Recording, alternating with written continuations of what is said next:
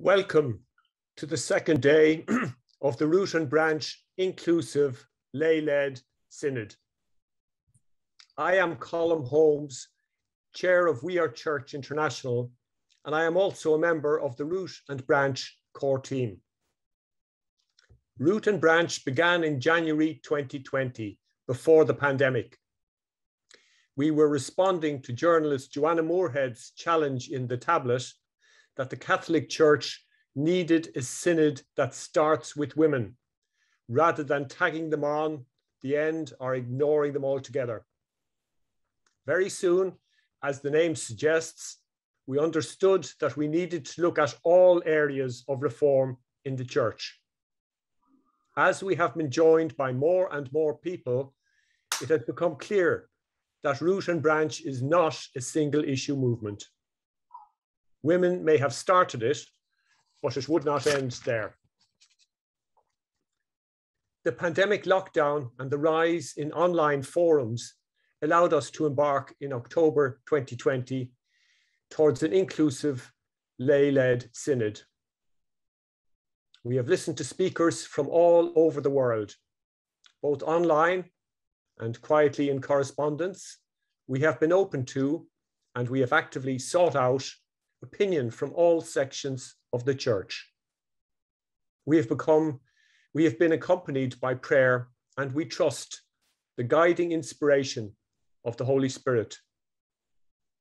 We hope that our thinking has matured and deepened, that we have become more inclusive at the same time as learning to be more bravely challenging. For months, we have been preparing the Bristol text to reform. It is a document that embodies at least some of the discoveries we have made. It exists both in a readily accessible form, which you will see this evening, and in much more complex, learned forms for those who want to explore more deeply. If you've been with us on our journey, you will have contributed in forums and breakout groups to the Bristol text, and we thank you for that. The Bristol text to reform is intended to give ordinary Catholics across the world the reassurance that there are changes we can make in our practice that are in keeping with the best of Catholic tradition and have the endorsement of deep, pastorally sensitive and well-informed thinkers and theologians. It also offers practical and often challenging visions for the Church, calling it to be Christ-like in its structures, its thinking, and its practice. So this week is the culmination of our year-long journey. We begin this evening with the second of 4 presentations by our international panels of thinkers of the Bristol text. This evening's panel has been preparing that part of the Bristol text that considers embracing diversity. On Tuesday, we're online at 7 p.m. for rethinking moral theology, and on Wednesday at 4:30 p.m. for sharing authority. You'll have to forgive us for the different times. They are because we have speakers joining us from all around the world. We'll bring all these times up again at the end, and you can find them on our website. Then also, do join us in prayer for the Synod on Thursday evening between 8:30 and 9:30 p.m.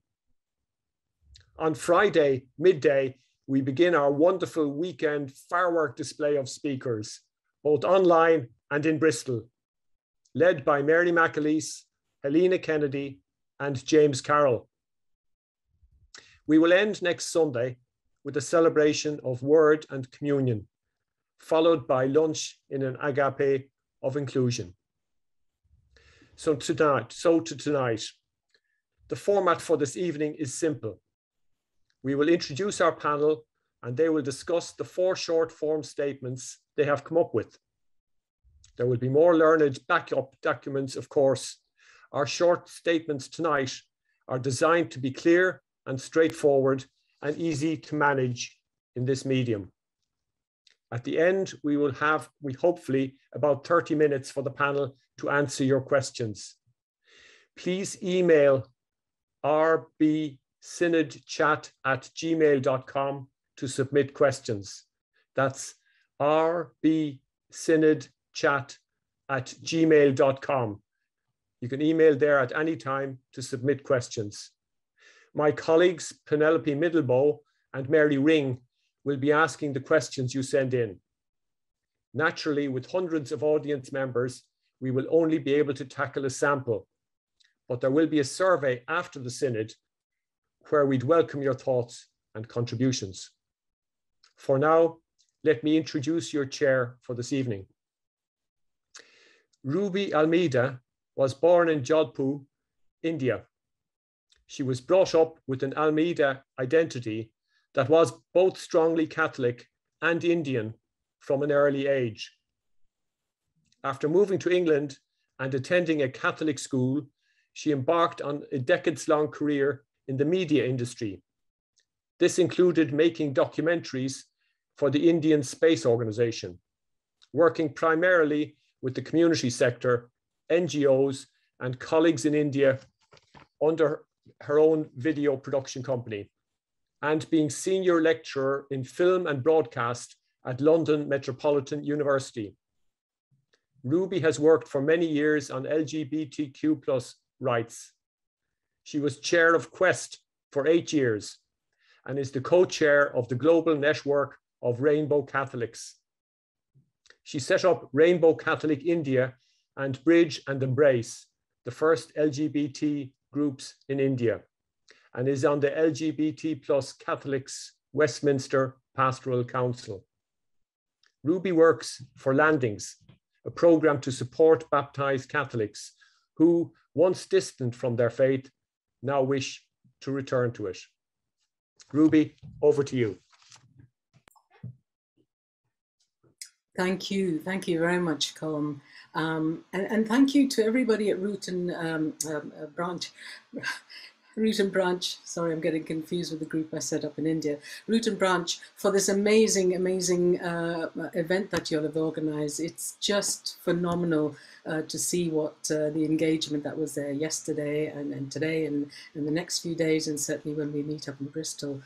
So, you know, I'm absolutely thrilled to be here and to have these amazing colleagues and friends of mine on this panel to talk about diversity. What is it and how does it impact on our lives, and how do we live our lives in as many diverse ways as possible, and particularly for our church to recognize and to accept us as who we are.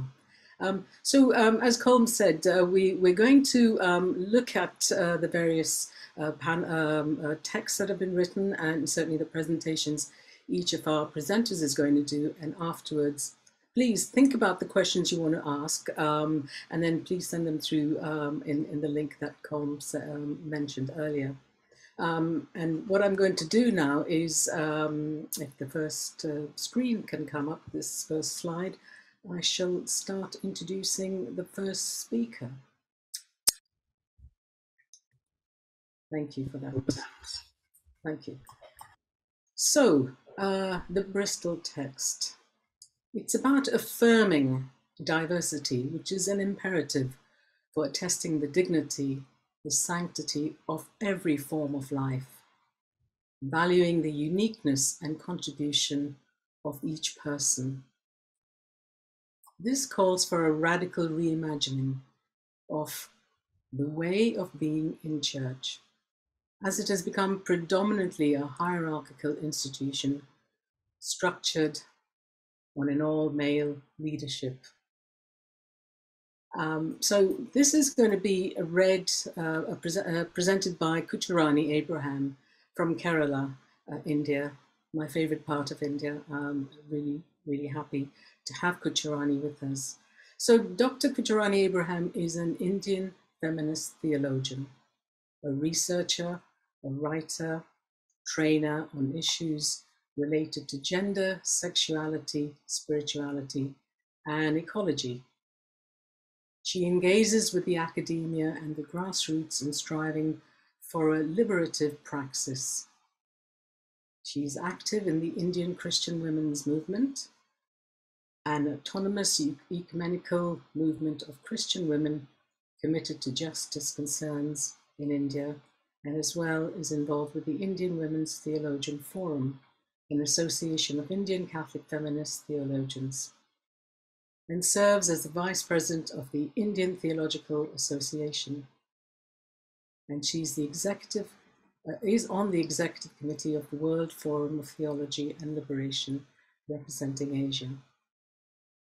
So I'll hand you over to Pucharani, who's going to talk about the notions of diversity. Thank you, Pucharani.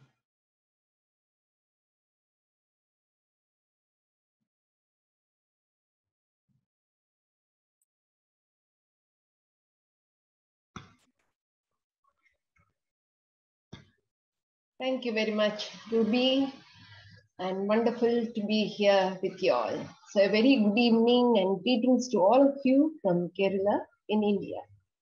I feel very happy and honored to be sharing this panel at this Root and Branch Inclusive Synod, which is certainly an important landmark in the evolutionary story of the Church.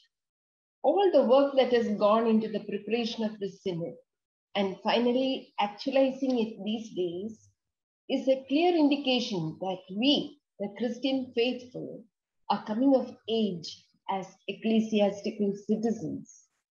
This indeed is a proud moment for the Church, that in realizing this inclusive synod, diversity is already being manifested in the ecclesiastical body.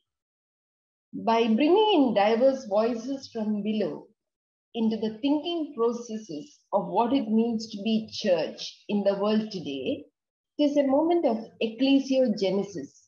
I'm borrowing an expression from the noted liberation theologian Leonard Bow, since the church is coming into being in a new way. I take diversity as the ground for building the church anew. But someone may ask, what is so new about it? Is not diversity a hallmark of the church in its Catholicity that brings together people from diverse cultures under one faith? Surely the Catholic Church is universal as a religious institution that has made its presence felt in the diverse geographical and socio-cultural contexts across the world. This is true at the level of membership and global representation. While this ground reality is acknowledged, the question is, how can diversity be a lived experience at every level of ecclesiastical life? This brings the question of inclusion into our discussion. I'm sure all would agree with me that diversity and inclusion are two sides of the coin. Acknowledging diversity is futile if it does not find expression in the inclusion of people with diverse identities and talents into the functioning of any organization, whether it is in the social, cultural, political, economic, or religious realms of life. This demands moving beyond binaries and dated notions that are historically conditioned on how life ought to be organized. Embracing diversity entails accepting life in its fluidity and drawing in wisdom from persons and sources, however different they may be. This is a crucial milestone in the growth process of an individual or community, since beauty and wholeness becomes a reality only by including or bringing together diverse voices, elements, and their contributions. The greatest lessons on the interplay of diversity and inclusion for generating wholeness we have from nature that is all around us. Creation reveals to us that diversity is a fundamental law of life, since plurality is the foundational code of existence.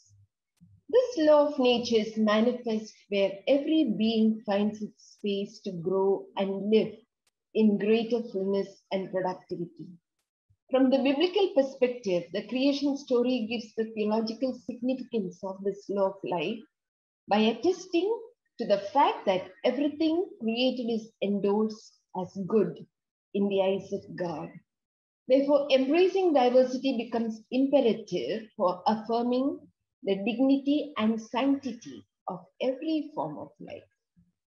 I believe that in manifesting diversity as an existential norm, nature makes it evident that every human organization needs to evolve respecting this grounding principle in life, which is foundational for promoting mutuality and sustainable relationships. However, the problematic arises in the human way of dealing with diversity when difference is ordered hierarchically in any socio-cultural setting. I come from the Indian subcontinent, and the negative consequences of the hierarchical structuring of difference is clearly evident in my society. The Indian social fabric is a mosaic of different cultures, ethnicities, religions, languages, and the like.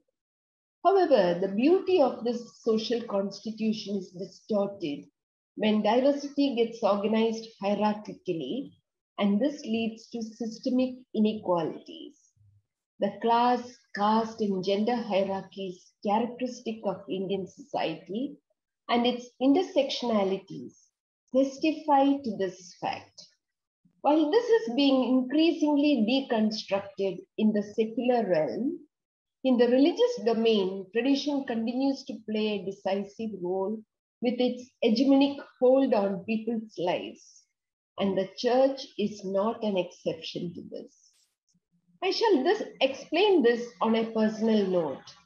I was born into a traditional Catholic family belonging to the Syro-Malabar Rite, one of the 3 Catholic rites in India. This church community claims its origins to the belief that Saint Thomas the Apostle came to India in the 1st century and converted Brahmins, the social group that has appropriated for itself the highest position on the caste hierarchy.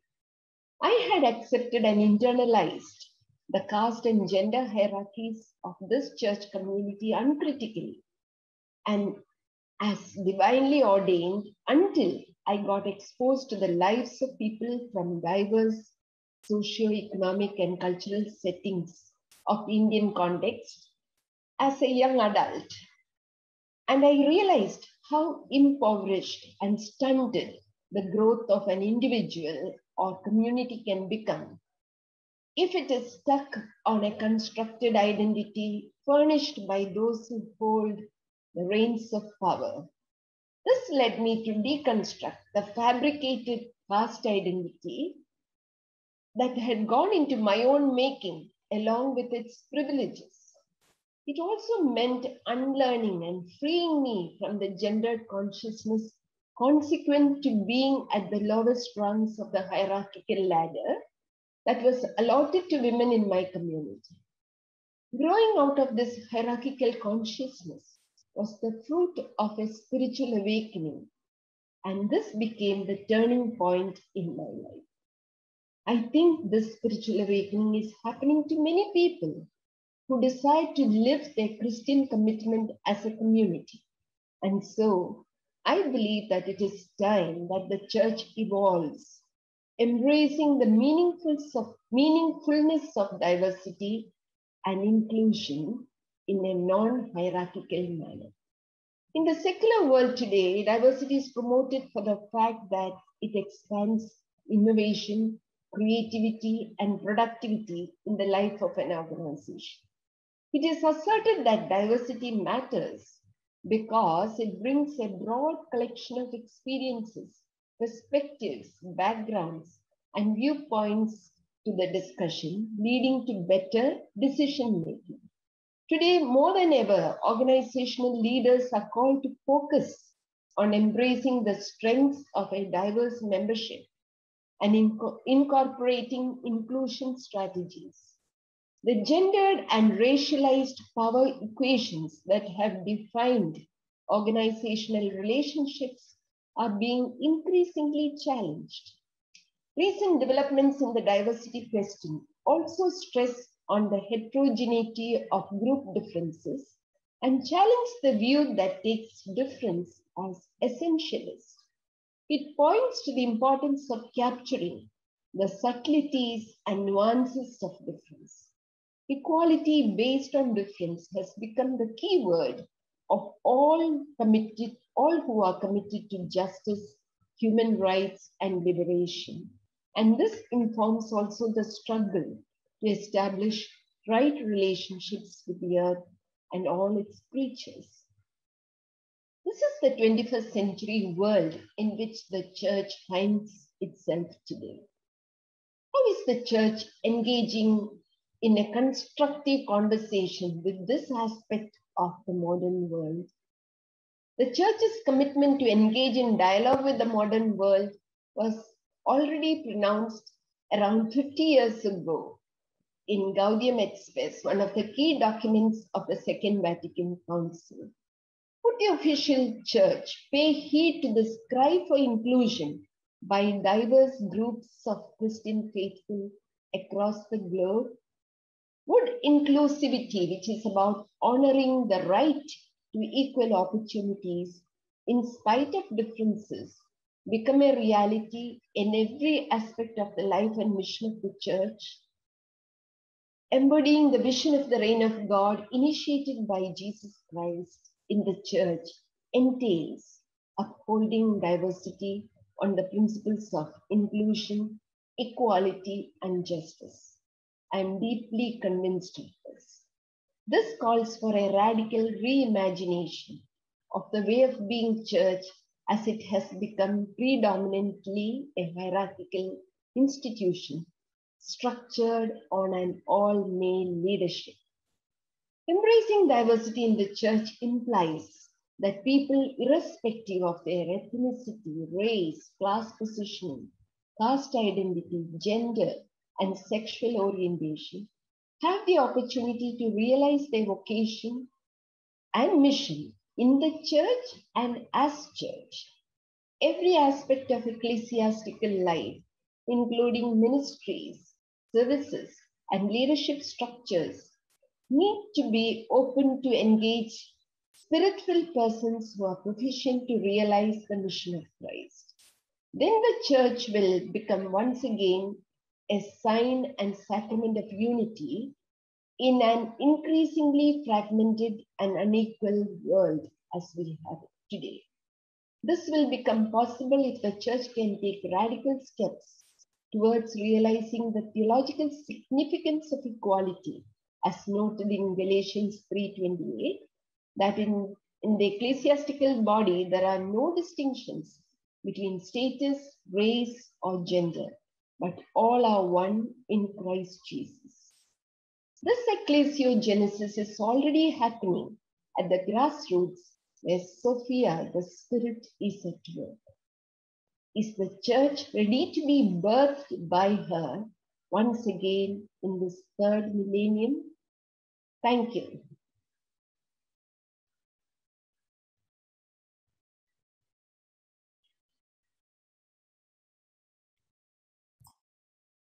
Thank you so much, Kucharani. You touched on so many really important issues that I'm sure the audience who've been watching and listening have started coming up with lots of questions that they'd like to ask you. So please, everybody, please formulate your questions and send them to us on rbsynodchat@gmail.com.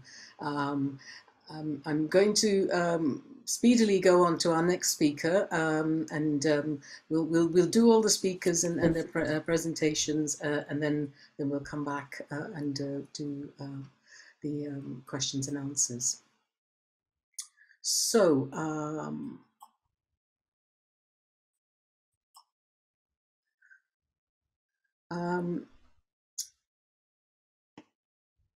So now we are going to go on to the next speaker, and we're going to talk about gender and sex And so the church's teaching on sex and gender is confused and it's contradictory. There is, in effect, no public policy.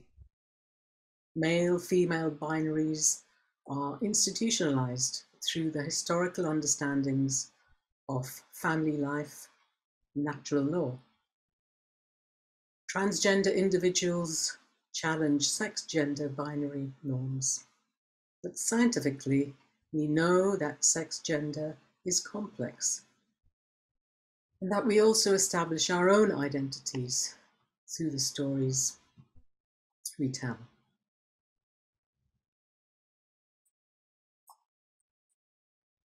So our next speaker, our next person who's going to present is Claire Jenkins from England. So we've come far away from India, much closer to home, to England. Dr. Claire Jenkins is a trans woman and a convert to the Catholic Church.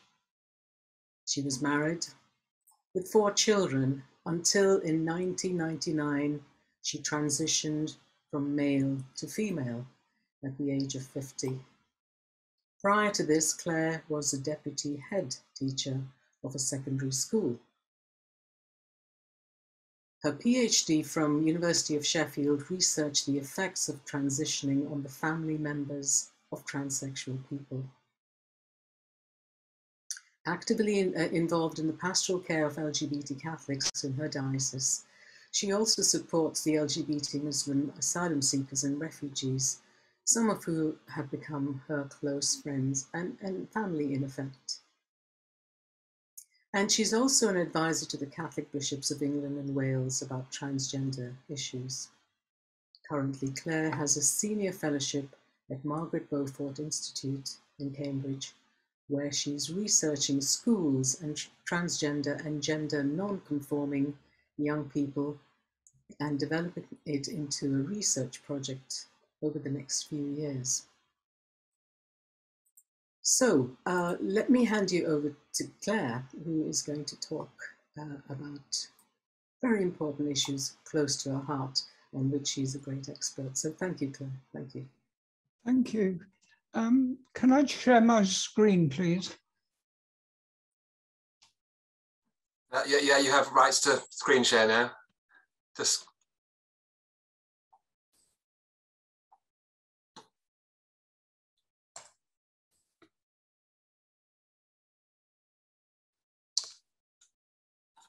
right. Can people see that?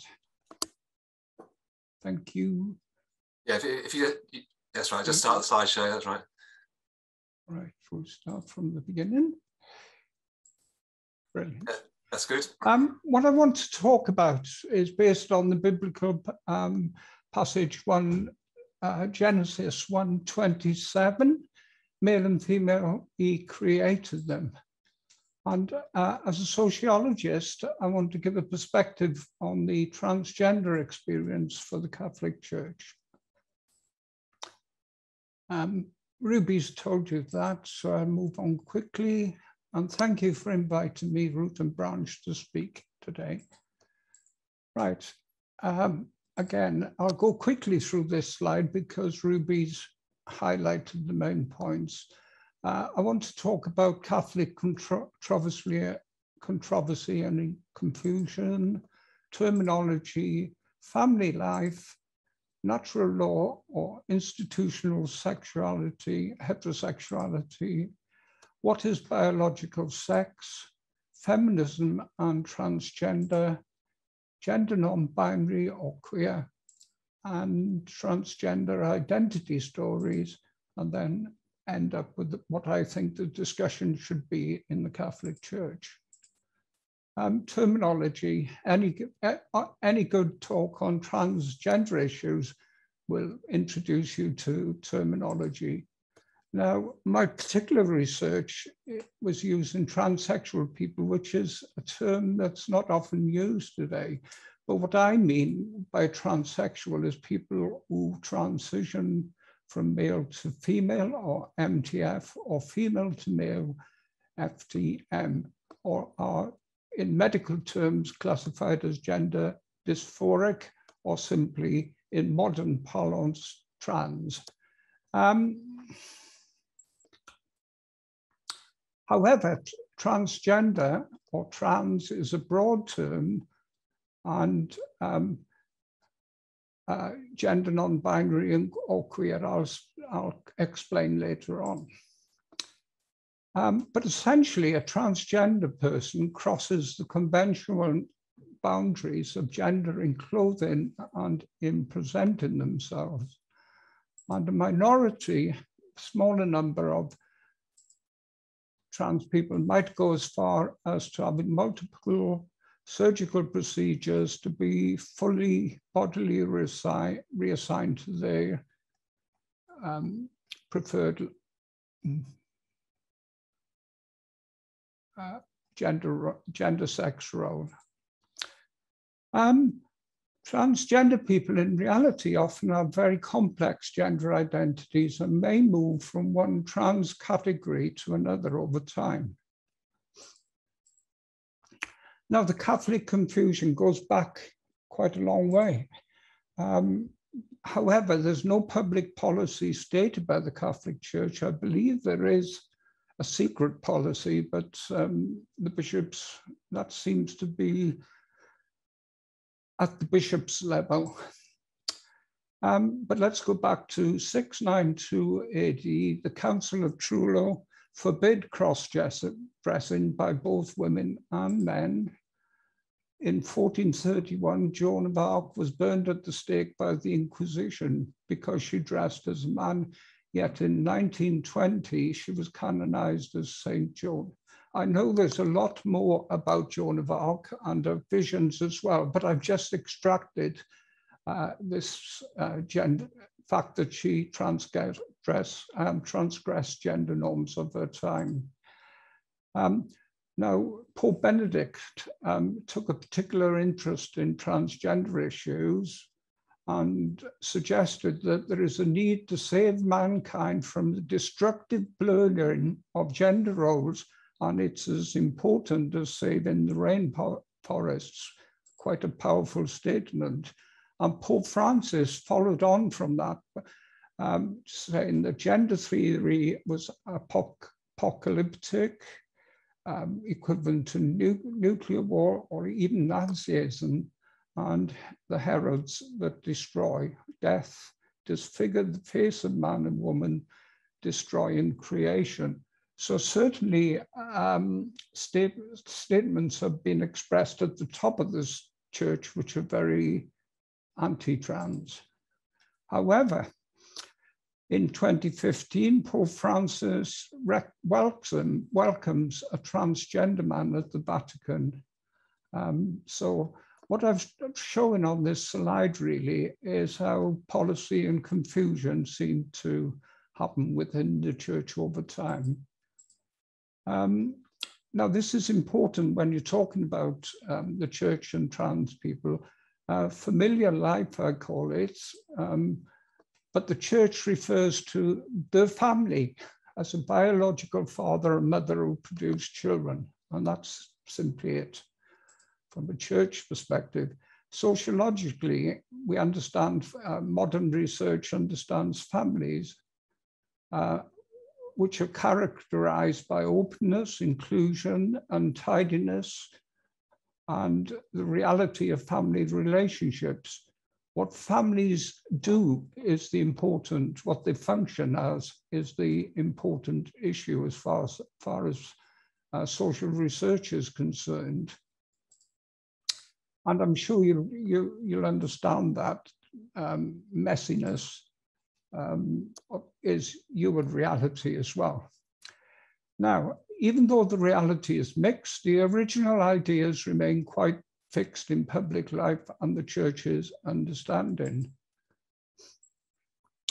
Now, natural law, which is a theological term, or in a social term, institutional heterosexuality. And from my perspective, I see them as more or less similar, very similar. And basically the fundamental things is the binary of male, female, And notice I put the dominant one first. So males are in reality socially more dominant than female. Masculinity, femininity, heterosexuality, and homosexuality. And they reinforce even today through marriage, family, politics, religion, work, education, medicine, and the media. Both in society and in politics, relations of the body and reproduction are the most important relationships, which is surprising that values commonly associated with the mind, the heart, and the soul are not considered as important. And I would have thought any church or religious organization would be more concerned about these values rather than the physical body. Right, challenging the social pattern of natural law and institutional heterosexuality. Well, trans people mess up this schema, the social pattern, because the unusual relationship between male masculine and female feminine is disrupted. And transsexual people need to be constantly vigilant if they are to survive, because trans women are supposed to look like women and trans men like men. Now, this is the controversial area. Well, it's all controversial, actually. What is biological sex? Now, I'm trying to bring us up to modern scientific social understandings. Historically, and even today, in normal practice or usual practice, when a baby is born, the presence of a penis or a vagina and labia indicate which of the two binary sex the baby is. As the baby grows into an adult or through puberty, body hair distribution and breasts develop and differentiate male and female. If you look inside the body more closely, you'll discover there's ovaries or testes which distinguish, and then more sophisticated again, levels of estrogen and testosterone. Remember that all humans tend to have both estrogen and testosterone circulating in their bodies, but for females, for example, estrogen tends to be levels tend to be much higher. Now, I'll put this next issue in red because this is where science stops in a sense. Sex might be something to do with genetics or individual cells or even the brain. Now, research in both these areas is not conclusive, so there is ambiguity there. And also, we need to, as we all intuitively understand, I think, human organisms actively evolve from fertilization until death, and no single academic or clinical discipline provides the best way of understanding human sex and gender identity. Now, the media won't be aware of that. Feminism. It's not all bad. Janice Raymond is an interesting character. Janice Raymond was religious in the States in the 70s, up to the late 70s, and she stated quite categorically in a PhD thesis that it's biologically impossible to change sex because of the chromosomes. Males are XY, females are XX. So a male who transition or even has bodily changes is still going to have XY and still has, a female still have XX. But of course, science has uncovered that there are different patterns of chromosomes. They're simplistic. And I believe there's about 102 different types of patterns discovered at present.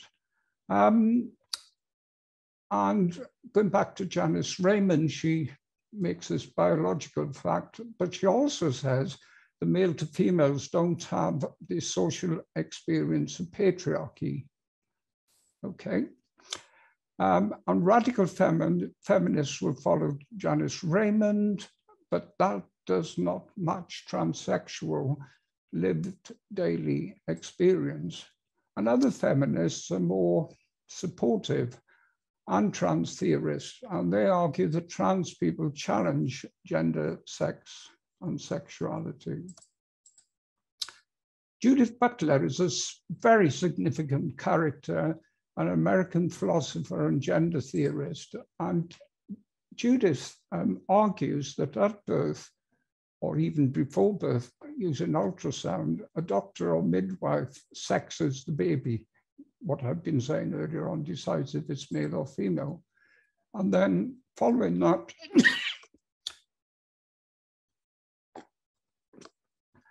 girling or boying is done daily to establish gender identity. Girling and boying are Judith Butler's terms for the social processes occurring.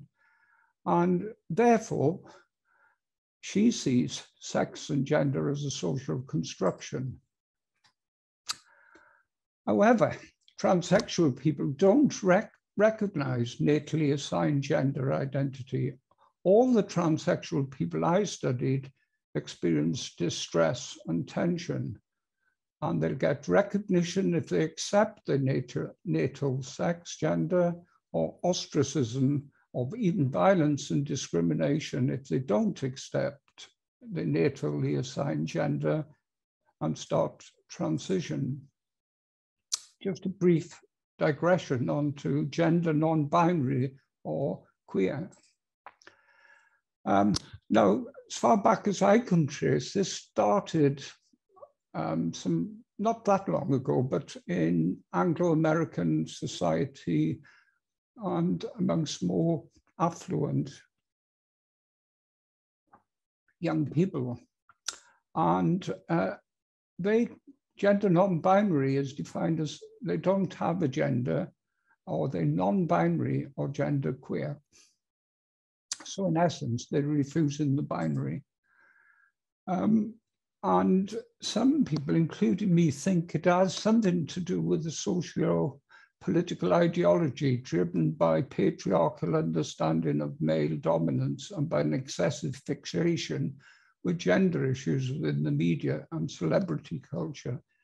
That's very controversial, but it's just a hypothesis. It might or might not be true. Research will prove whether that's right or not. And for even some people, it's primarily a personal or individual choice. And the Pope has said it could be driven by neoliberal market emphasis on Enlightenment individualism. And he's quoted as saying, what's happening now? Only by losing the fear of being different can we be freed of self-centeredness and self-absorption.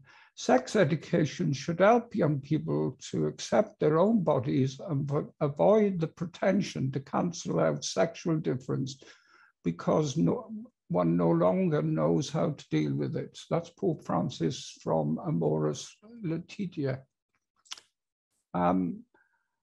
Right.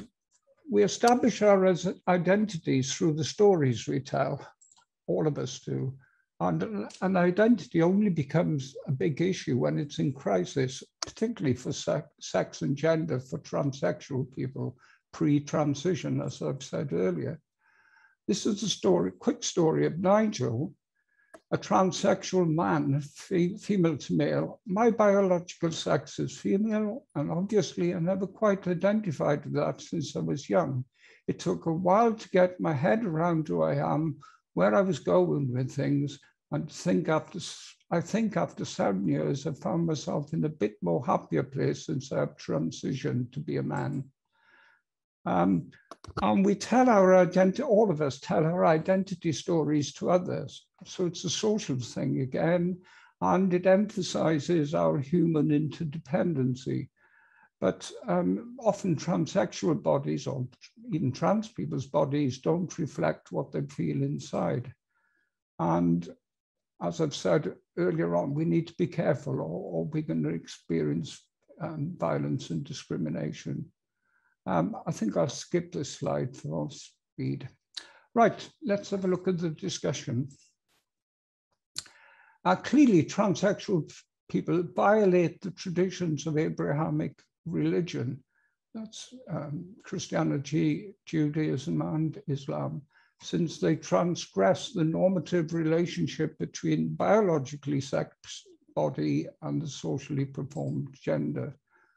And the church can, now, my experience is that there are very few people in the church hierarchy who understand what gender theory is. They quote it quite a lot, but it's a bit like a straw man. But gender theory essentially emanates from Judith Butler. And as I said, there's different understandings. So the church needs to consider this more deeply. And certainly, not only in the church, but right across medicine, more research is needed about gender, non-binary and genderqueer. There's very little known. So the church needs to think clearly about that again.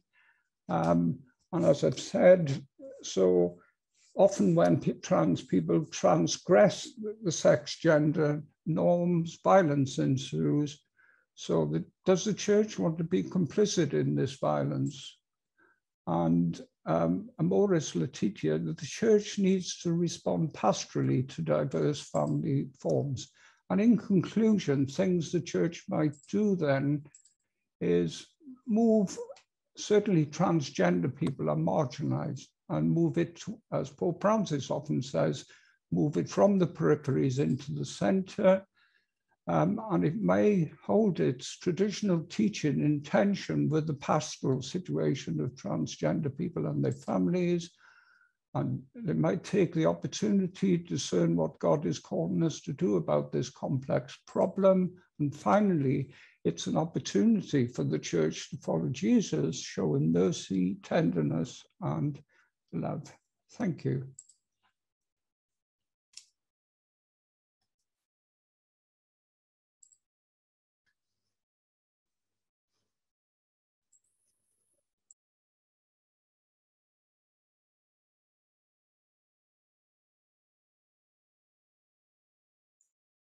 Wow. Well, thank you very much for that, Claire. As always, you leave us sometimes with our heads spinning at all the things that we don't know, that we need to know and understand. There's so much there, so much complexity in all the issues, the nuanced and the huge, sense of understanding about transitioning, about a trans person. So thank you very, very much for that. Always fascinating. Okay, so we'll go on to the next text. And I apologize for the previous slide, which I couldn't see fully, so I'm going to read it this time so I've got a better sight. So this is about redefining we. Many Catholics, for many Catholics, evangelization implies being truth tellers in one sphere and liars in another, making available an objective gospel that does not touch who we are. Our bodies and our spirits long for truthfulness and come alive when we allow them to bear witness to it. That means the construction of the new Catholic we depends on all of us learning to preach the gospel in the first person, singular and plural. We learn to see ourselves in our differently aged, differently abled, differently gendered, differently bodied, differently sexually oriented, differently colored, differently tongued neighbor. Our similarity, not our difference, is what counts. So that's what James Allison is going to talk about. Now, James is currently in Mexico, but lives in Madrid, but is from England, so he's truly an international person. James Allison is a Catholic priest, author, and theologian. He studied with the Dominicans in Oxford and the Jesuits in Brazil. His principal work has been in promoting the fecundity or systematic and biblical theology of the thought of the late French thinker René Girard. He is also known for attempting to speak Christian as a gay man, one of the few in his profession to do so openly. He has lived and worked as a preacher, teacher, retreat leader in many countries worldwide, and especially in North and South America. He currently lives in Madrid, where he is owned by the French bulldog, Nicholas. So, we hand you over to James. Thank you, James. Thank you. Can you see me and hear me? Yeah, it's all fine, James. Yep. Great, thank you. So here I am in Mexico City, thanking you, Ruby, very much indeed, and thanking you, Root and Branch, very much for having invited me. And I'm very glad that our panel title was changed to Learning Inclusivity. I really didn't want to speak to as part of a panel on diversity. It's not my thing at all. To be clear, I don't fault the Root and Branch organizers for having wanted to raise the topic. I hate it that the reality of the situation we are in as church is that the way I'm thought to be interesting is because some of you think that over the years, I've spoken sense as a gay man. This frustrates me. My passion from my first book, Knowing Jesus, to my most recent book, The Introduction to the Christian Faith for Adults, called Jesus the Forgiving Victim, to my most recent web initiative, prayingueucharistically.com, is evangelization.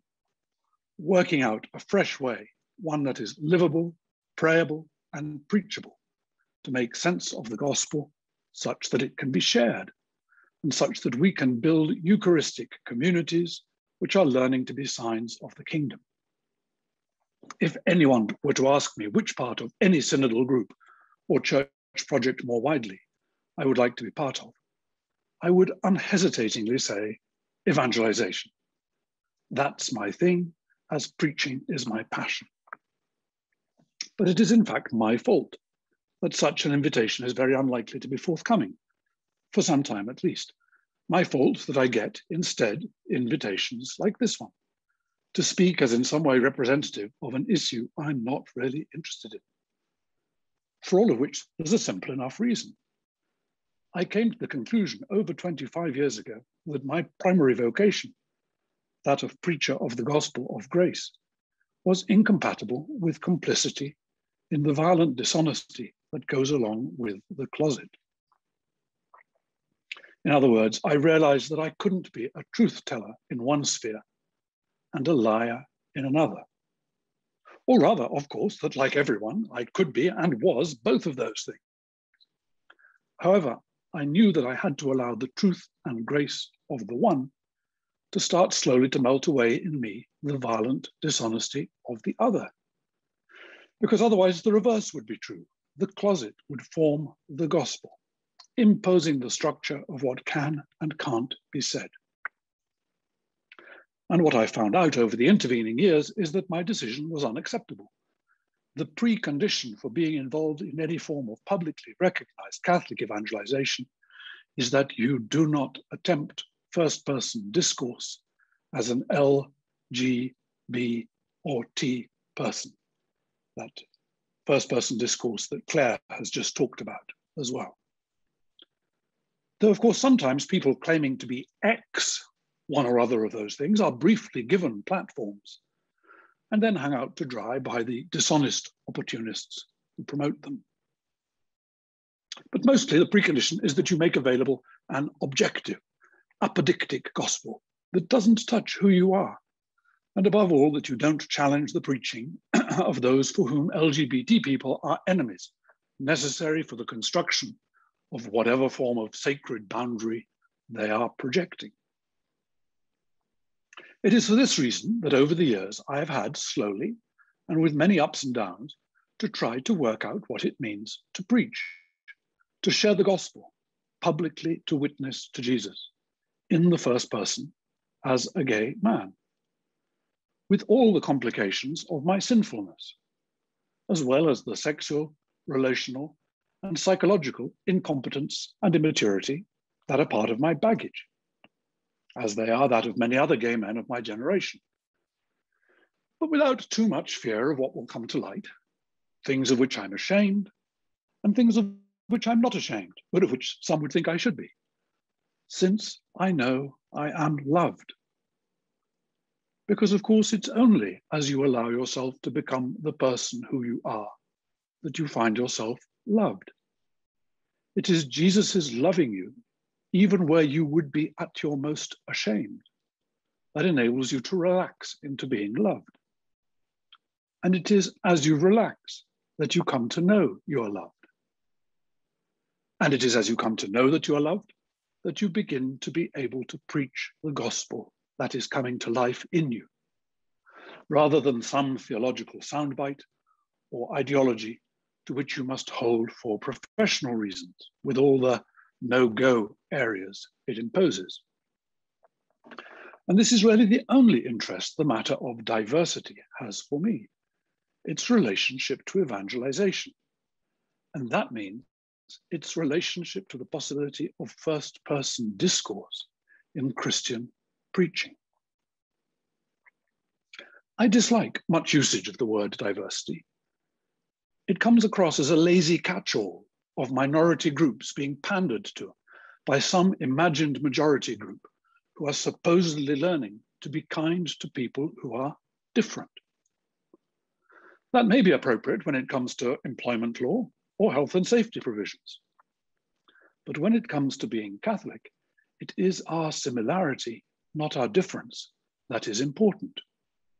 It is when we see ourselves in the differently aged, the differently abled, the differently gendered, differently bodied, differently sexually oriented, differently colored, differently tongued, differently moneyed, differently rooted in a specific country or town, that we are enriched by each other, whether we are in a majority or a minority in any specific area.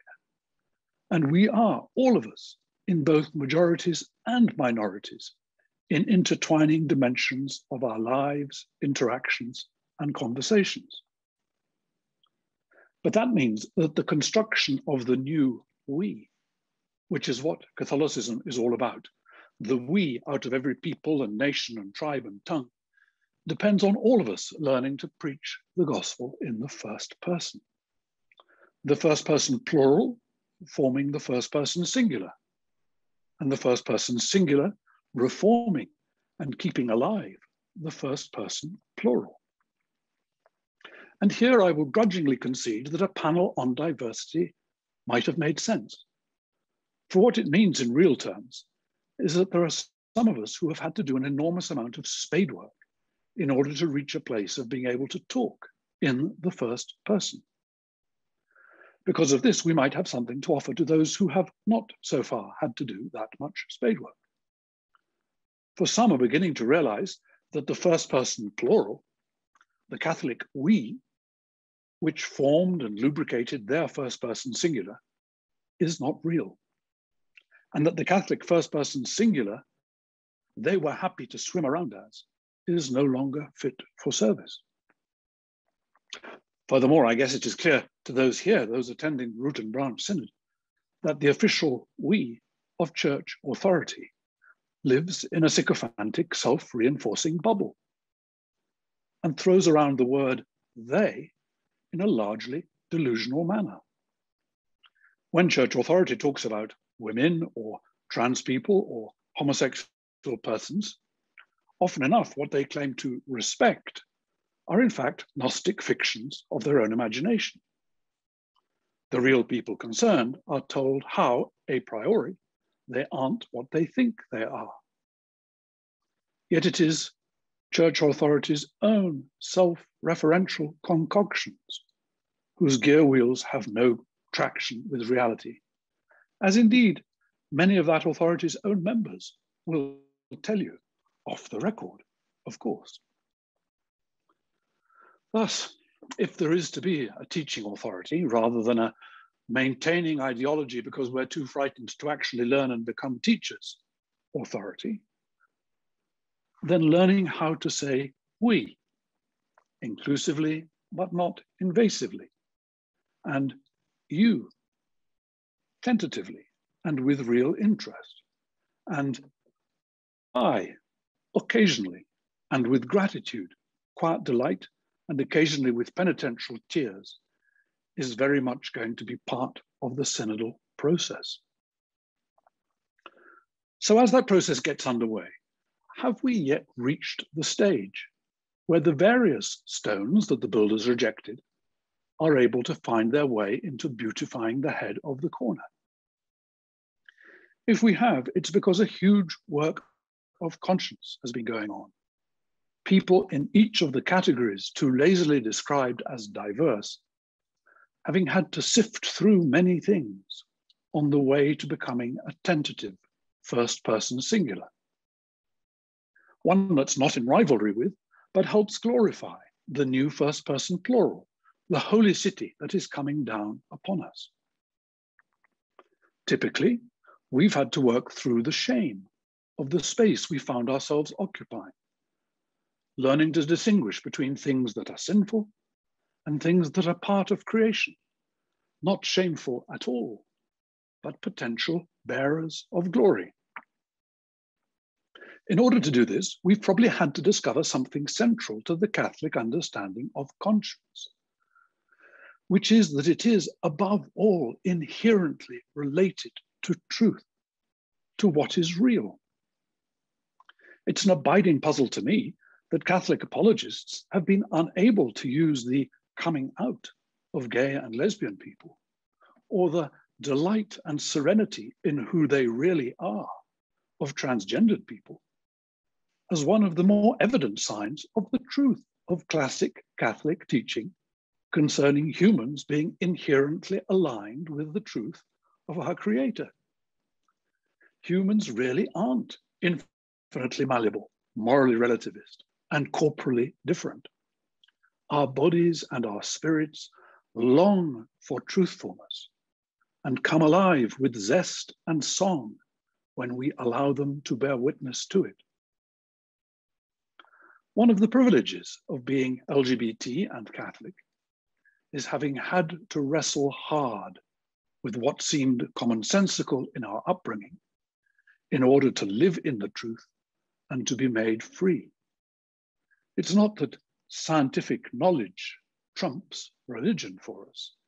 It's that our properly religious conscience has been helped by science to defang the strictures of the sacred and come to life in the reality of creation discovered as holy. Thanks to conscience, we're able to filter out the remnants of the deteriorated we which precedes all of us and which gives us to be, however partially and unsurely, and to be retrofitted by the new we which is coming upon us as church and turning us into distinct but similar I's who enrich each other with the tales we are learning to share. First-person accounts of having been stretched painfully into reality by the indwelling of the Spirit of Christ, who was not ashamed to find glory where we dared not imagine it. Of having learned to distinguish between the powerful traps of sacred-seeming violence and the weak and gentle draw of holy breath, of being given fragile belonging in the midst of no belonging, sons and daughters coming into freedom as we learn to receive our inheritance. Will the synodal way have room for this. Thank you very much.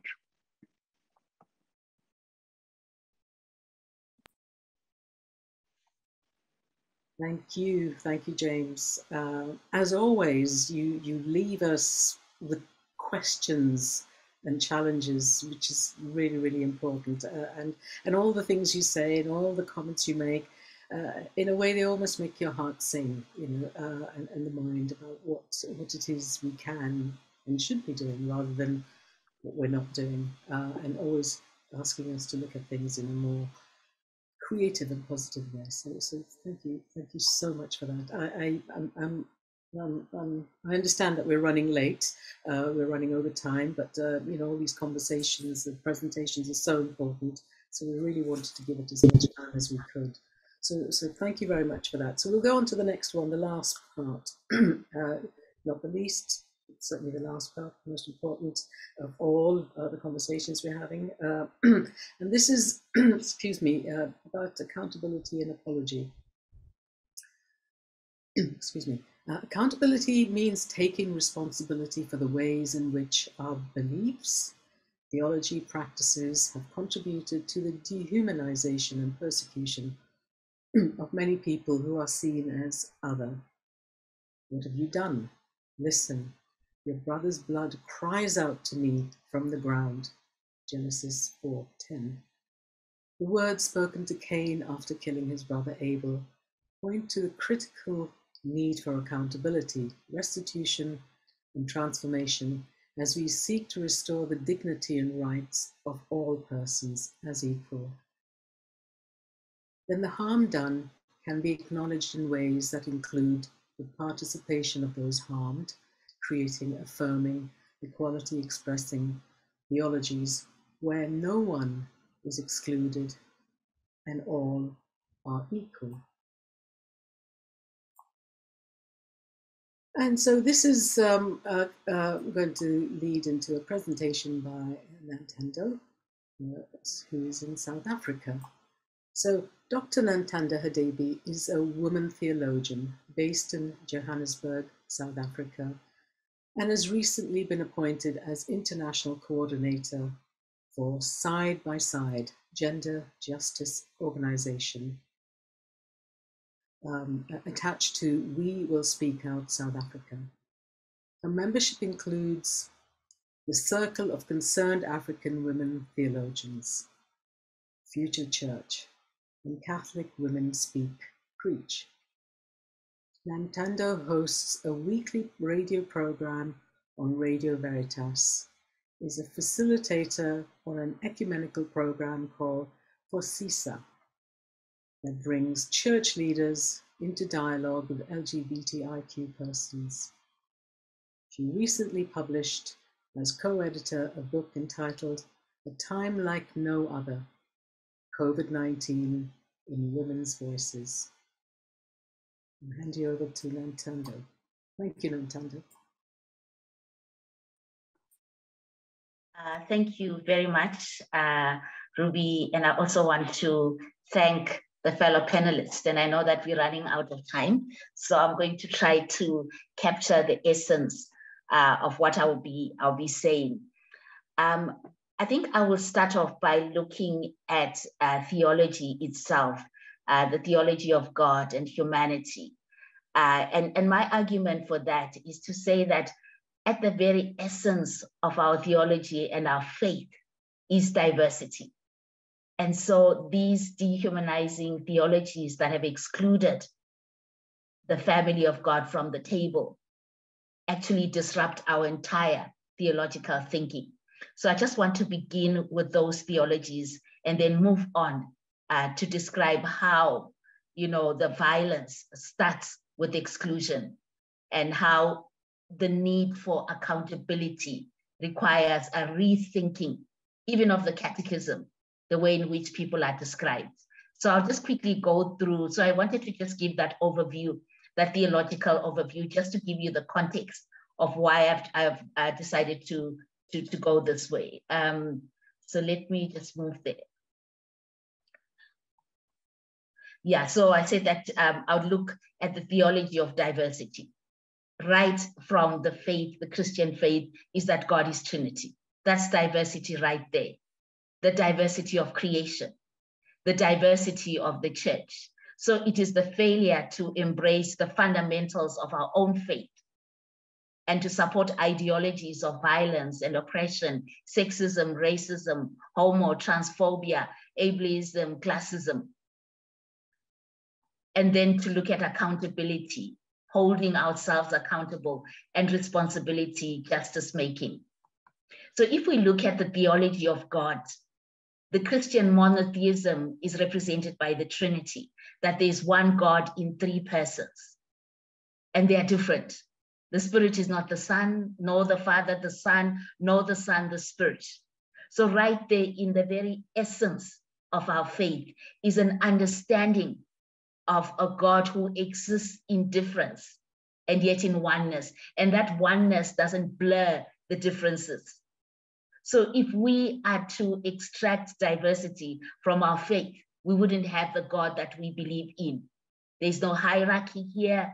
As I said, it's part of the center of our faith. And the mystical theology, which is a theology that is inclusive of both male and female, and comes from spaces of union with God, of a love relationship with God, presents us an inclusive Trinitarian theology. So I think I've looked at that. I wanted to look at the quotation from Julian of Norwich, and to say that it disrupts this gendering of God and locking God into these, these he, she, these prisons that we have locked God in. And she says, I contemplated the work of all the Blessed Trinity, in which contemplation I saw and understood these three properties: the property of fatherhood, the property of motherhood, and the property of lordship. So right there, the greatest violence, which is the violence of exclusion from the image of God, is addressed by mystics. And their experience of God allowed them to realize that in God, there are gender reversals. There's fluidity in the understanding of the personhood of God. And I think that, I wanted to mention that, because when we go to the center of our faith and we look at what is it that we believe in, then we see that the inclusiveness of all of creation, the diversity of human beings. And she says, I saw and understood that the high might of the Trinity is our Father, the deep wisdom is our Mother, and the great love is our Lord.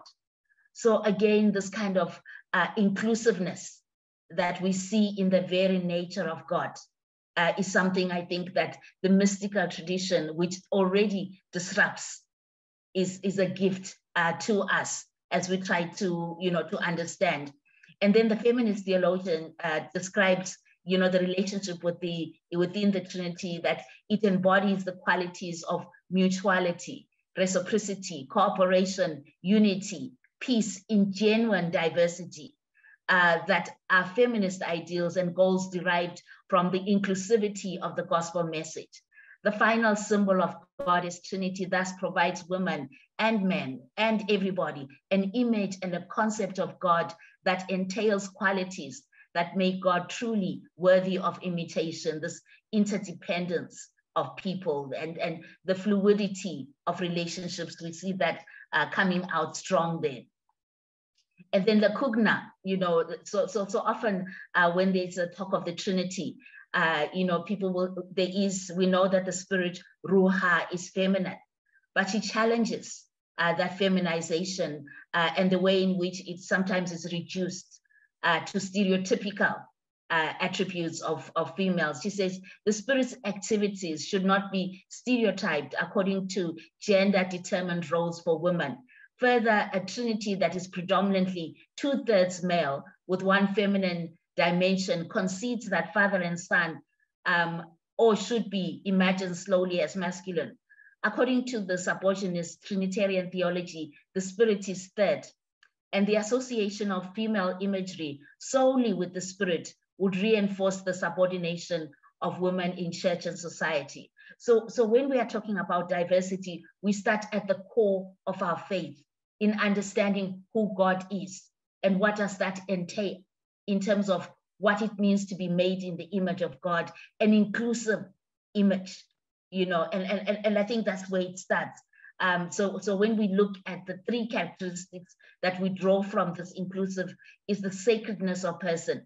Nothing is more sacred than the person, since it constitutes the way of being of God. So when we're talking about the sacredness of the persons, we are saying all people, no one excluded. And so with that kind of theology, that would critique the kind of alienation theology. And then the relatedness, the social nature of persons, that persons cannot exist in isolation because God is not alone, God is communion. Since God exists in communion, human beings are social and communal. So we cannot exclude any member of the human family in the name of God. We are all connected. And lastly, the uniqueness of persons, which makes them unrepeatable and irreplaceable. Persons can neither be reproduced nor perpetuated like a species. They cannot be composed or decomposed, combined or used for any objective. So again, the critique is to go to the very fundamentals of our faith, disrupt those, and make anything that violates diversity completely unchristian, really. And I think we have to come to that point. And then even the theology of diversity, we see it in creation. Every single species is characterized by difference. There's not just one fish, one vegetable, one bird, one anything. There's no a protocol. The diversity within creation stems from the diversity of who God is. So the oneness of relatedness and interdependence. And so everything is related. We as human beings are united. Brothers, sisters, are on a wonderful pilgrimage, woven together by the love of God for each of God's creation. Sorry, it's a sexist language, but I'm just quoting, which unites us in fond affection with brother sun, sister moon, brother river, mother earth. The earth is essentially a shared inheritance whose fruits are meant to benefit everyone. So those are the kind of fundamentals that we have, and the one bodiness. Just as there's one body, every part is connected to Christ. For we are all baptized by one Spirit. You know, we are given all to the one Spirit to drink. Even so, the body is not made up of one part, but of all parts. And then we cannot say, if the foot says, because I'm not the hand, I do not belong to the body, it will not for any reason stop being part of the body. And if the ear should say, because I'm not an eye, I do not belong to the body. So we're beginning to see from our very fundamentals how unchristian anything that doesn't embrace difference is, starting from the very nature of God. And so now we want to look at what happens when we fail to put our faith into practice, when we fail to embrace diversity. And we've heard it from my fellow panelists.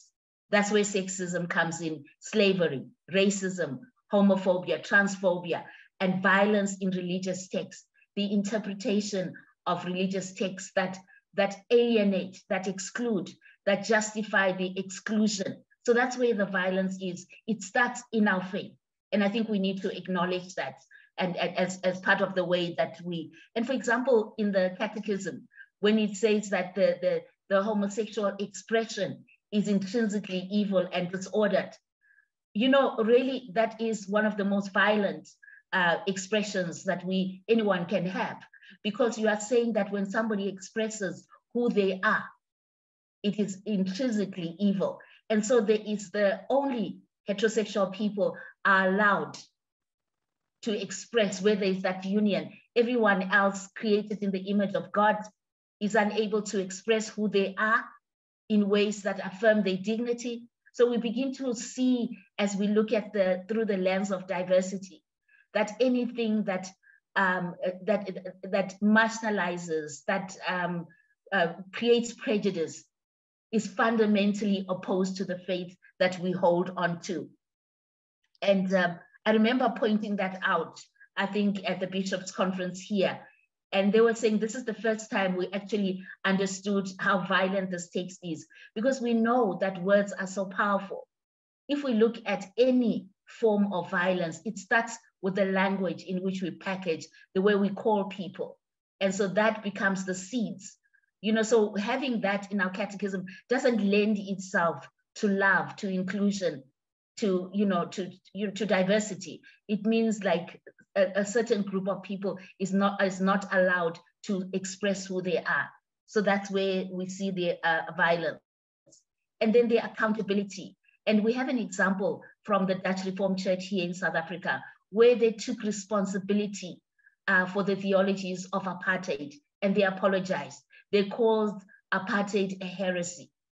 And they said that we are aware that this theology has destroyed Black bodies, brown bodies, and we are declaring it a heresy. And this is what accountability is. It's not just a statement to say we are now including everybody. It is coming to say that all theologies that have dehumanized women, dehumanized LGBTI, all those theologies are heresy. We need to come to a very clear statement of calling these harmful theological, that have harmed people, that have allowed people, and also even the silence. You know, when people are attacked because of their gender expression, we are not seeing churches closing down and saying that is we are standing up because this person is made in the image of God and any violation is unacceptable. We don't see that kind of rising because underneath are theologies and ways of non-acceptance of diversity. And so here's a real example of a church that came and said, we confess that our theologies are heretical. And we see that also in Laudato Si, where Pope Francis talks about that the theology of domination of the earth should be rejected. So again, this theology of domination, of marginalizing people because of their gender should also be declared a heresy. And yeah, so that's an example I want to leave us with. And then the responsibility for justice making, that there needs to be a responsibility to put things right. When you've broken the lives of people through theologies, when certain people have been imaged in ways that are inconsistent with the very fundamentals of our faith, there needs to be putting things right. That is part of justice making. And I want to end with a quotation from Leonardo Boff, who describes a church modeled after the Trinity. Such a church, inspired by the communion of the Trinity, would be characterized by a more equitable sharing of sacred power, so we don't have everything centralized, by dialogue, listening, acting, dialogue, by openness to all the charismas granted to the members of the community, by the disappearance of all type of discrimination, especially those originated in patriarchalism, machismo, by its permanent search for a consensus to be built upon through the organized participation of all members.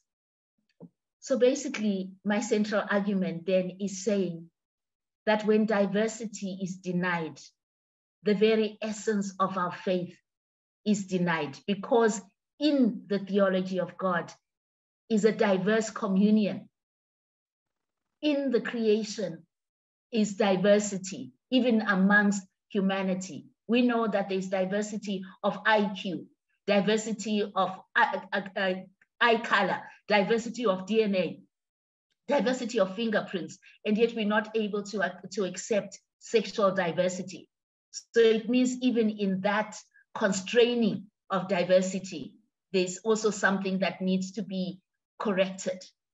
So I myself am arguing that the lack of diversity is the biggest heresy because it denies the fundamentals of our faith. Diversity in God, diversity in creation, diversity in humanity, diversity in the church as the body of Christ, and diversity as an expression of the sacredness, the value of all of life. Thank you.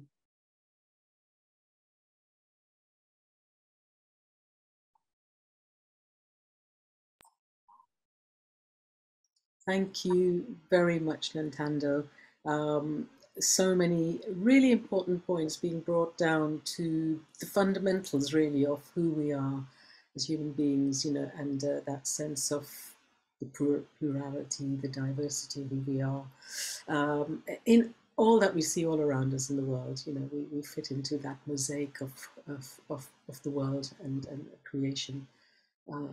So thank you very much for that. I appreciate that we are running late, but there are many questions that have come up that are going to, some of them are going to be collated and posed by Penelope. Penelope, am I handing over to you now for the first question that needs answering? Okay, hello. Yeah. The first question is, why have we left out disability? And I think the best person to answer this is Dave Lucas, who we invited on because we got to know him after we began this panel, and he has some very important messages for us all, which we are taking on board. Dave, can you hear me? Yep. Yep. Great. Hi, Dave. Hi. I think it's because it's the thing that makes us feel most uncomfortable. We look at disabled people and we think, oh God, that could be me. And it's very, very uncomfortable. The big turning point for me in my journey, coming to terms with my sight loss and kind of making peace between my sight loss and my faith, was realizing that the risen Jesus ascended to heaven with his wounds. That was huge for me. We tend to think, you know, people often say as a kind of way of trying to comfort disabled people, oh, but when you get to heaven, that'll be gone. What we forget is many disabled people identify as, in the same way that we talk about LGBT people, they identify as disabled. It's been a 30-year journey for me to come to terms with my blindness. And now it defines who I am. It informs my faith. It doesn't get in the way of it. It did. It now informs my faith. So we need to start thinking in those kind of terms. And one of the biggest difficulties, I think, is that the church has confused the difference between healing and cure. I tell people I am healed of my blindness. It no longer is such a big thing for me that it dominates everything. I'm healed of it. I'm not cured of it. I'm still a blind man. But it no longer is the big thing in my life that drags me down. That's the difference between healing and cure, and we need to learn that as church. I hope that helps.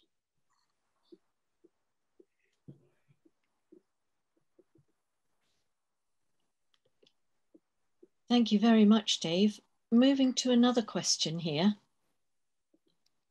The contradiction of the church's teachings on sex and sexuality strikes me every Sunday when I contrast how I and many members of my much-loved parish family can quietly ignore the church's teachings on living together and birth control and still be embraced by our church community, whilst others who move into same-sex relationships or are trans quietly disappear from our pews. How on earth can this be ground in which the gospel lives and grows? And I apologise, Ruby, if I cut you off there. Please forgive me. No, you haven't cut me off at all. All I was going to say was, could Nintendo, James, and Kuchurani have your cameras on, just so I can see, you know, through body language, who'd like to answer these questions. Thank you so much. Anyone want to jump in and answer that question, or shall I pick someone? Nintendo, would you like to have a go? Yes, and I will also invite my fellow panelists to back me up as well. I think when we come to sexuality, we know that this has been a struggle for the church to be able to reconcile spirituality and sexuality. And so that's why, you know, the affirmation of virginity as being the closest status that reflects God and Jesus. So this is a problem that has really plagued the church, the inability to embrace sexuality. And we know that sexuality in its diversity. We know that, you know, Pope John Paul, through the theology of the body, tried to do something, but there wasn't. And so even you had this, that's, you know, the opposition to contraceptives and all of that, or, you know, having a suspicion. But I think now there is an understanding of sex as being an expression of love. But once again, it's always limited. It's always a particular sexuality that is upheld. All other diversity of sexuality are excluded, you know. So there's the kind of privilege. Heteronormativity is very much so aligned with sexuality that anything else that doesn't fall into that category is rejected. It's really couched in language that communicates complete rejection of sexual diversity. So I would maybe start there and then hand over to my fellow panelists to beef it up. Well, yeah, well, sadly, beefing up is not going to happen because we're running very, very late. So it's going to have to be one-hit wonders at answering the questions that come up. So sorry about that. So we're going to try and pack in as many more questions as we can. So if we can just have another question, please.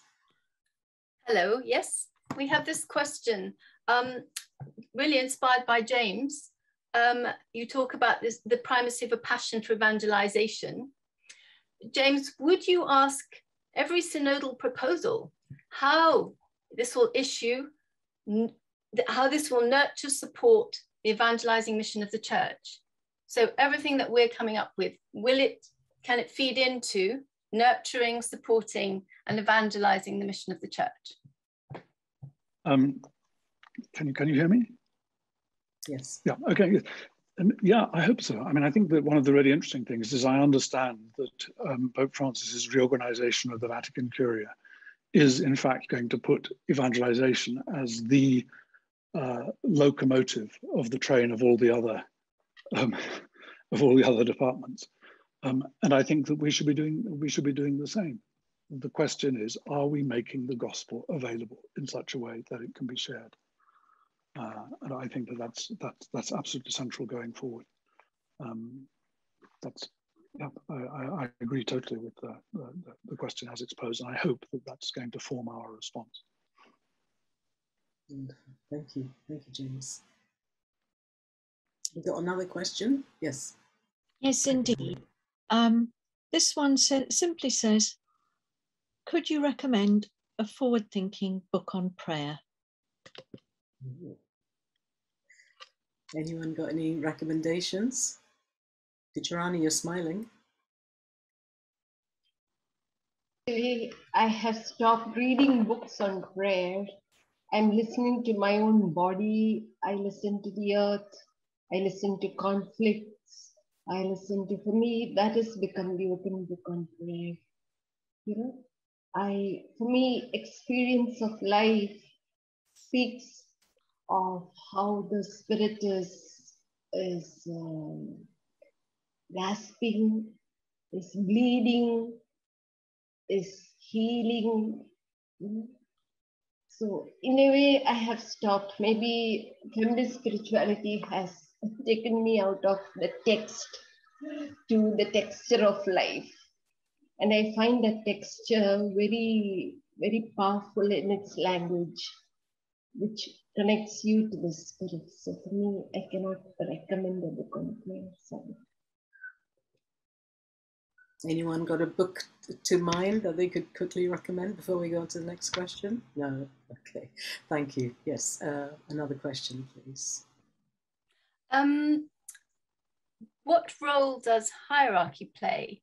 The question is, if hierarchy is diverse, if it could be diverse, would that not be a force for good? Who'd like to take that one? Yep, thank you, Nintendo.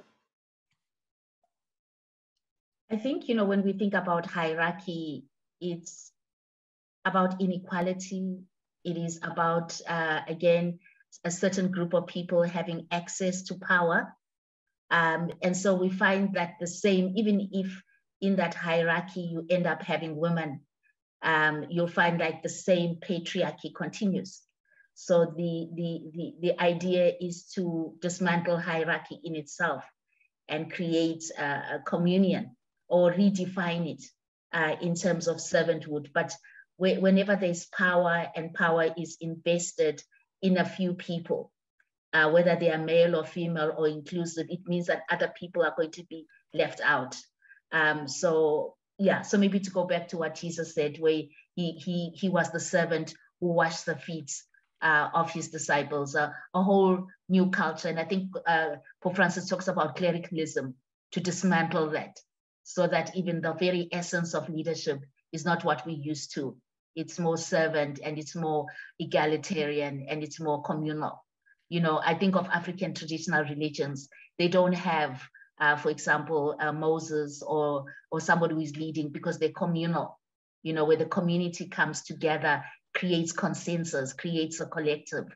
And I think we can try to find a model that doesn't invest power in a few people.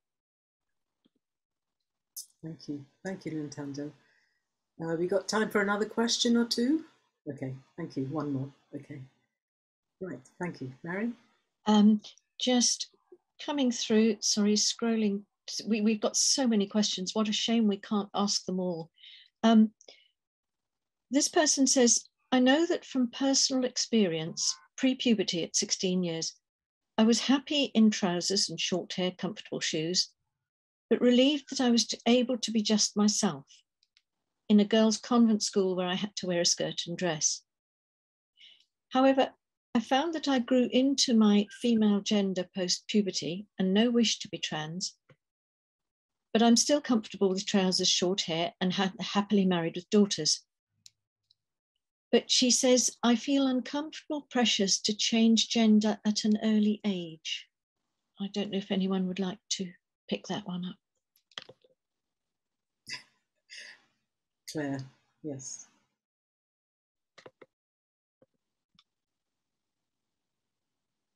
Yeah, your microphone is off, Claire. Thank you.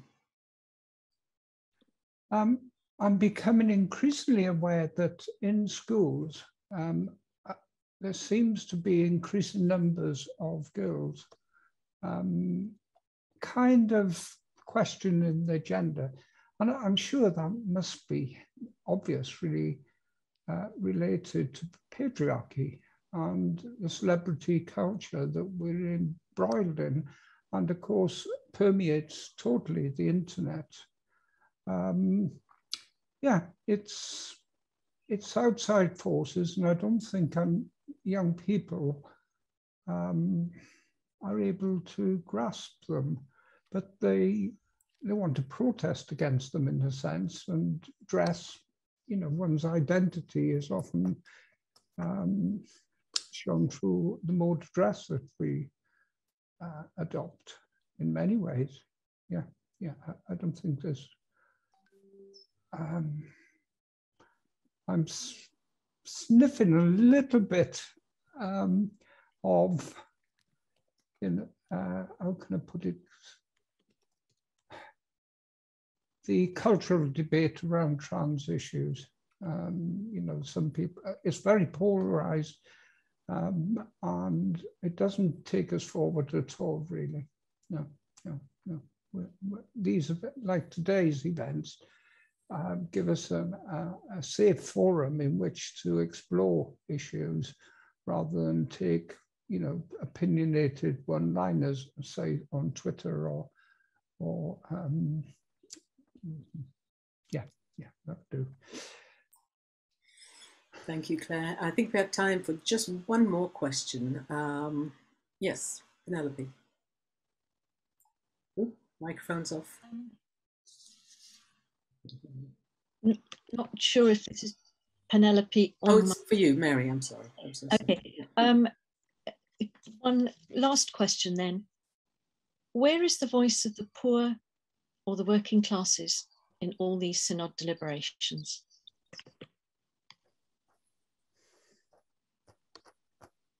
Who'd like to take that one? Nintendo, you gonna have a go? It's just you're in the middle of my screen and you've got this big smile on your face. Yes. Yeah, I think really what we are seeing is the digital divide. And we've seen that coming with COVID in all areas of life, from education, where the digital divide has become the next area of exclusion. And so there needs to be an intentionality to be able to make, to give access to all people as a human right. Because as long as we are communicating via the Zoom or any of these accesses, it means we will exclude the poor. And so therefore that question causes us to say the next struggle is the digital divide.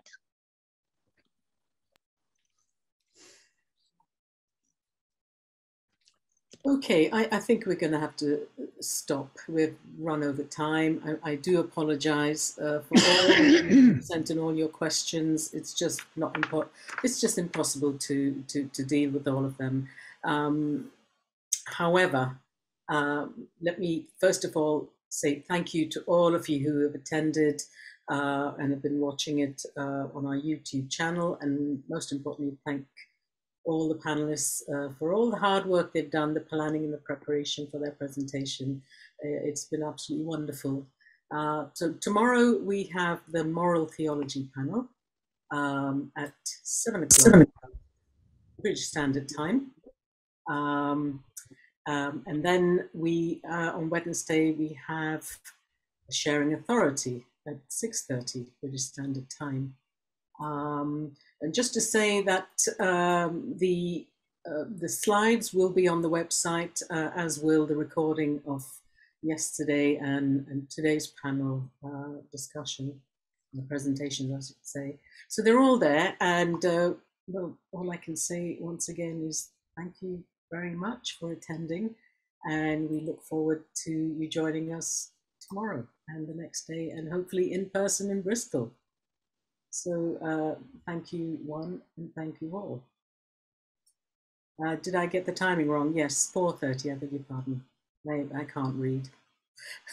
24-hour clocks, I'm so sorry, 4:30, not 6:30 on Wednesday. So once again, thank you, everybody. Thank you, Penelope, and thank you, Mary, for assisting. Thank you, most importantly, to Kucharani, Nintendo, James, and Claire. Thank you, everybody. Thank you so much, Ruby. We've spent all year closing our meetings with this very simple prayer entitled God's Dream by Charles Péguy. And so if this can be seen on the screen, can you see the Charles Péguy prayer, Ruby? That's lovely. And so perhaps we can read this quietly together. I myself will dream a dream within you. Good dreams come from me, you know. My dreams seem impossible, not too practical, not for the cautious man or woman. A little risky sometimes, a trifle brash perhaps. Some of my friends prefer to rest more comfortably, in sounder sleep with visionless eyes. But from those who share my dreams, I ask a little patience, a little humour, some small courage, and a listening heart. I will do the rest. Then they will risk and wonder at their daring, run and marvel at their speed, build and stand in awe at the beauty of their building.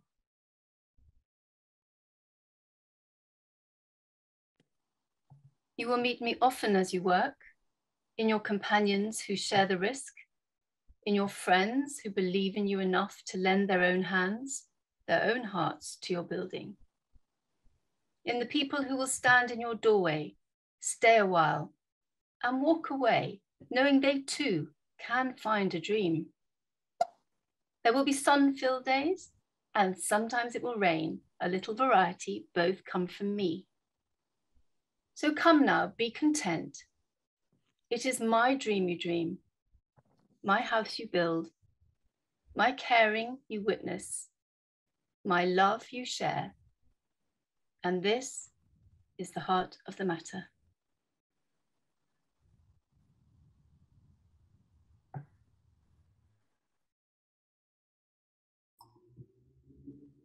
Thank you, everybody, and God bless, and see you wherever and whenever. Take good care. Bye-bye.